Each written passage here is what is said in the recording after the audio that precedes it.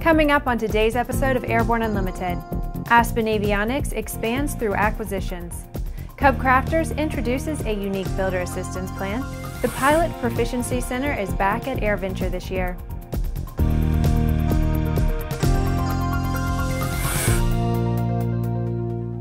I'm Bree Cross. It is June 24th, 2015, and this is Airborne Unlimited.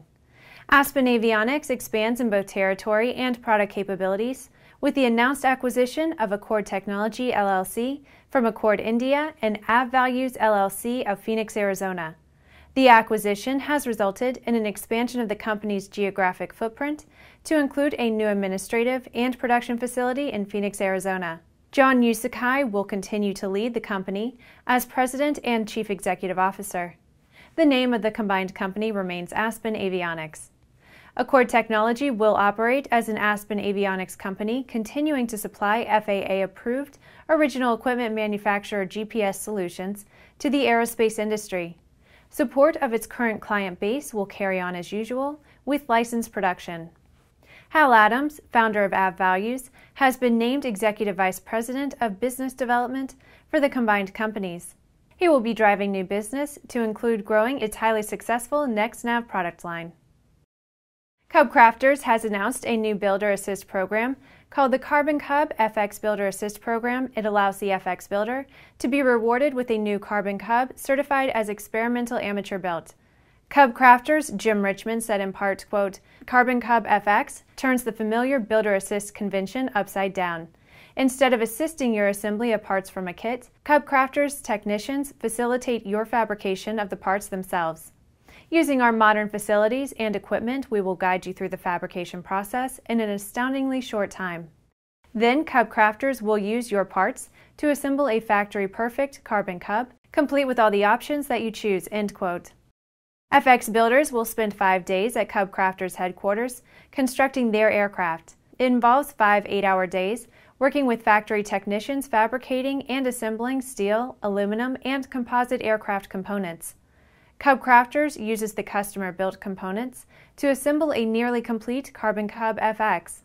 Approximately 50 days after the first build session, the builder returns to put the finishing touches on the aircraft, obtain certification, and have the airplane flown by company personnel.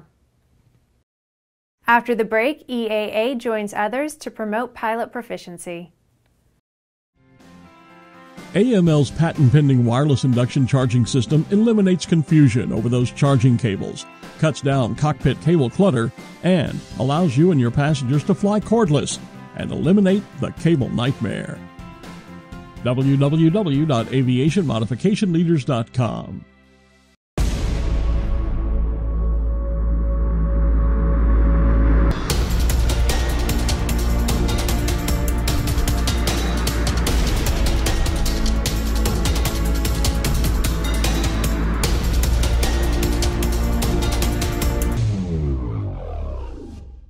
Redbird is quickly becoming the industry standard for flight training. Since Redbird introduced its revolutionary FMX in 2007, colleges, universities, and flight training operations around the world have integrated Redbird products into their curriculum. It's time to discover what Redbird can do for you. Join the migration.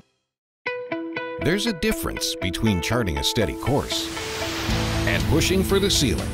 And for nearly a century, Hartzell Propeller has been defining that difference. It's in our passion for engineering and research and our dedication to testing the limits of performance. We are built on honor.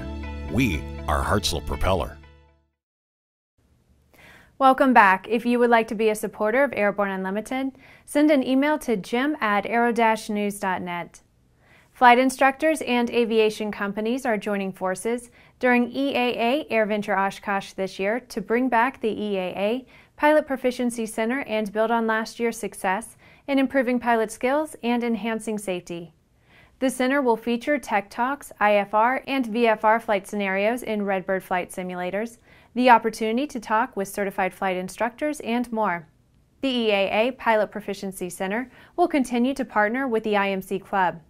The Pilot Proficiency Center is open to all pilots and non-pilots who want to improve their flying skills and basic airmanship challenges and forum programs. Along with EAA and the IMC Club, The EAA Pilot Proficiency Center is supported by Jetman, Hartzell, Pilot Edge, Mindstar Aviation, and Redbird Flight Simulations. Members of the National Association of Flight Instructors and the Society of Aviation and Flight Educators will also assist at the facility, which will be located just east of the FAA Control Tower on the AirVenture grounds. With some 2,000 Aero-TV programs webcast to cyberspace, sometimes it can be fun to look back and enjoy some of the places we've seen, the flyers we've met, and the planes we've flown. Here's a look at one of our favorite Aero-TV classic episodes. So I did first surf wings up to 6 feet span. If we updated this old lead into the television and radio Superman programs, the exclamation at the start of the show would go like this: "It's a bird, it's a plane, it's Jetman." In this video, Yves Rossi tells us how he became Jetman. Search It's Jetman on Aero-TV's news channel. After these messages, NTSB presents a safety seminar. The KSN 770 is an affordable, WAAS-enabled integrated MFD with a flexible hybrid user interface from Bendix King. Get your fingers on the 770's perfect blend of touchscreen and hard buttons. Easily control your GPS navigation, NavCom, weather, traffic, and terrain in any condition. For more information, go to bendixking.com. Sandia introduces the new SAI 340 Quattro TSO'd airspeed, attitude, altitude, and slip. With integral backup battery, safety never looked so good. See it now at www.sandia.aero. Now certified, Aspen Avionics single-band ADS-B ATX100 and ATX100G transceivers are the next-gen ADS-B solution that provides the features pilots need while keeping flyaway costs low. Check it out now at aspenavionics.com. Concorde's recombinant gas RG series sealed battery technology produces a high-performance battery with the advantages of being pre-tested and fully charged at the factory. Find out more about Concorde's entire line of batteries at www.concordebattery.com. Concorde, the heart of your aircraft. Welcome back. With so much news coming out of the aviation industry, we're summarizing some other interesting stories in a brief segment we call Around the Patch.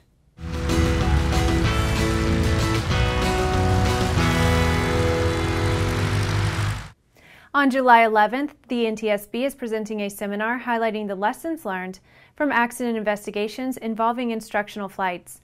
Statistically, an aspiring pilot is less likely to have an accident while training for a pilot certificate than after earning it.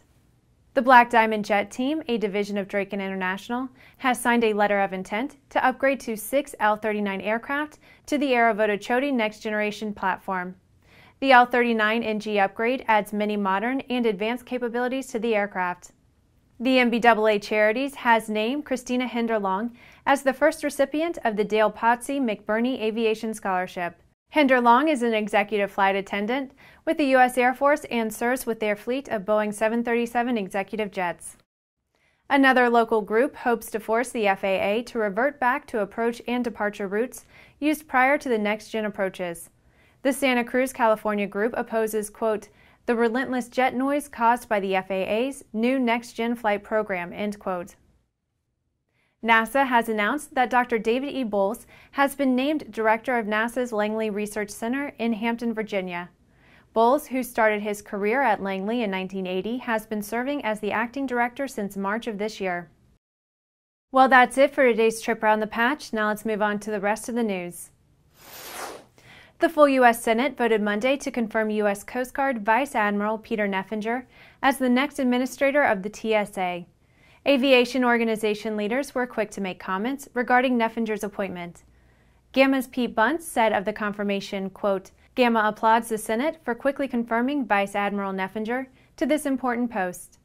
Vice Admiral Neffenger's extensive background in operations and security issues makes him an excellent choice to lead the TSA at a critical time for the agency," end quote. NATA's Thomas L. Hendricks added, quote, "Administrator Neffenger's experience and commitment makes him an excellent choice to lead this important agency through a challenging period in its history," end quote. ARSA's Daniel B. Fisher congratulated Peter Neffenger on his confirmation to lead the Transportation Security Administration. And A4A's Nickel E. Callio said, quote, Vice Admiral Neffenger shares our commitment to the multi-layered approach to aviation security that has helped make air travel the safest form of intercity transportation in the United States, end quote. Well, that's our program for today. Remember to get comprehensive, real-time, 24/7 coverage of the latest aviation and aerospace stories anytime at aero-news.net. Remember that Airborne Unlimited is streamed daily Monday through Friday with additional breaking news bulletins for important stories that fall outside of our normal deadlines. Please join us and a growing roster of over 100 outstanding industry associations and organizations every weekday for the best in aviation and aerospace news from the staff of the Aero-News Network, the aviation world's most comprehensive news and information resource.